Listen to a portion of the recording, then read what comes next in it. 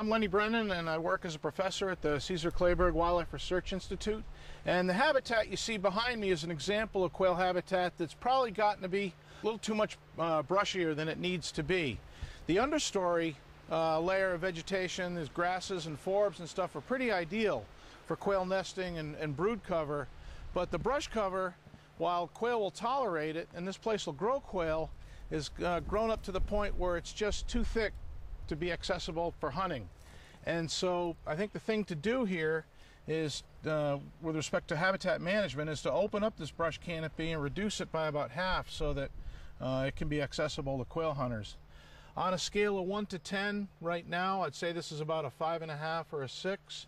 It can be easily brought up to a 9 or 10 by eliminating about half of the brush that you see here.